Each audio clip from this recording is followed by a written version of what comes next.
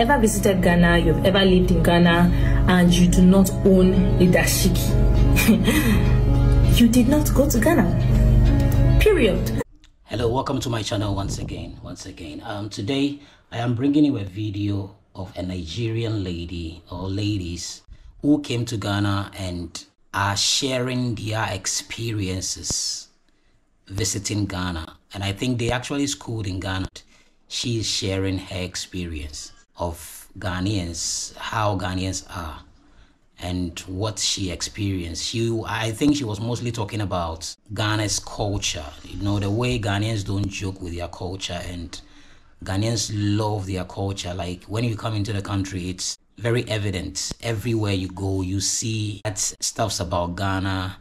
Like, unlike Nigeria, everyone is trying to form, you know, but I don't want to talk much. Let's go into the video, watch, and come back and talk. Ghanaians love their culture so much. I'm like, wow. It was a shocker to me. They speak their language to anybody. If you just have a dark skin, as long as you're not white, Ghanaians will start speaking their Tui to you. Is it Tui or Twai? Tui to you, to you. Before you know it, you're already hearing Medama say, expensive. I'm like, chill. I'm not from here, please. English, please. They love their culture. They're not ashamed to speak their language. In Nigeria, it's as if speaking your own language is a crime. Everybody just wants to form like, you don't need to know. We're not as proud as, we are proud in Nigeria, but we're not as proud as how Ghanaians are. They speak their language everywhere, anytime, anybody. They're not ashamed to do that. So in case a Ghanaian sees you and starts speaking Ghana, don't be surprised. They love their culture also to the point where they have their flag literally everywhere, all the roads. In fact, even cars are painted their color. I'm like, why am I seeing yellow? You see their cars painted their flag. You see their flag lined up in a lot of places. I don't see a lot of that in Nigeria. Instead, in Nigeria, you will see China flag, you see US flag, you see all other countries' flags, and one of Nigeria. In Ghana, they will line up all their flags. Now, have you even come to their market? I'm like, the clothes you guys wear, is it just your flag color that you guys wear? It's so loud. I think I'll put a video up here for you to see like how their market looks like. Even their houses, I've seen some houses that were painted Ghana flags. Yellow, they paint it yellow, green, and then some touch of black. Like, it's a good thing. Everything just has their color. It must have some, you know, significance of Ghana in everything they do.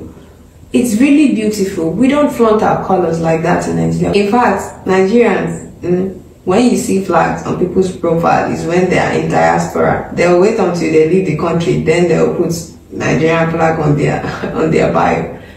I think it's the other way around for Ghanaians. They flaunt their flags everywhere. I observed that they love nature in Ghana. They have a lot of flowers, greeneries, trees, well maintained, cleaned up. They just love nature. So it makes their streets to look so beautiful. I love that about them, and it makes everywhere colorful. It makes their buildings even finer. Also on their streets, you know how like in Nigeria, when there's football match, people have to go to bars or viewing centers.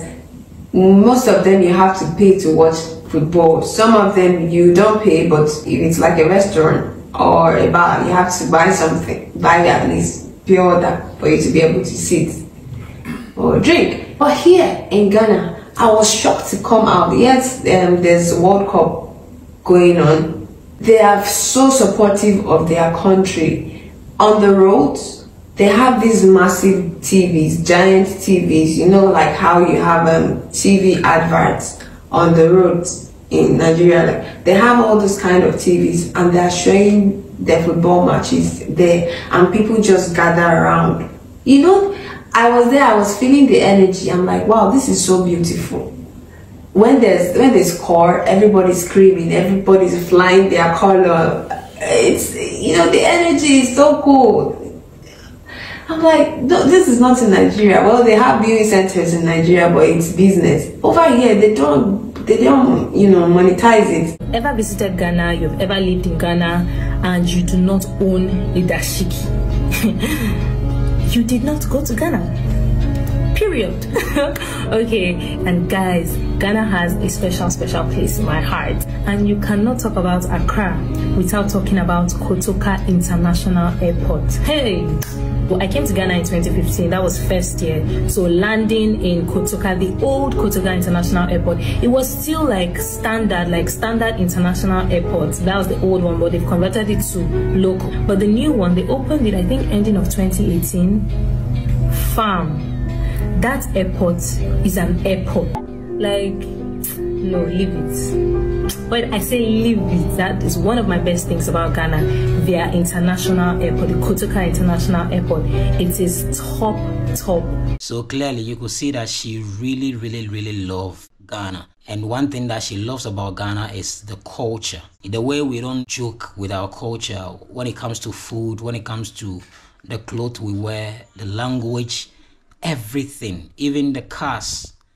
You know, she loves everything about the country, and this is one experience that she had from Ghana. And I think I really understand her, and I think I've actually heard a lot of people, diasporans, also say something similar to the way Ghanaians love their culture. Because when you immediately get to the Kotoka International Airport, for instance, the Akwaba means welcome, and you will see Akwaba hugely written at the top. You see, this is something that Ghanaians don't joke about, our culture. And I also love that thing because, Charlie, you know, Ghana is one country that's in the whole of Africa, when it comes to Pan-Africanism, I don't know what I should say, it's leading, or now they've diverted, I don't know. But Ghana really, it is really the home of Pan-Africanism. And as we all know, and she was talking about our Kotoka International Airport. Yes, she was talking about when she was coming in 2015, she used the Terminal 2. Yeah, but later it seems like when the Terminal 3 was built, she started using that side because that side was mainly for international. So she's from Nigeria and it's outside Ghana, so definitely she's going to use the Terminal 3. And when she saw the place, it was very beautiful. I've heard a lot of Nigerians say the same thing, but I also think we can improve because there are airports around the world and we've seen airports, you understand? So, hey, Ghana is doing well, yes, but we can do more. So we should just make sure we put in the work and we do more. That's what I can say. I thank you so much for watching. Thank you.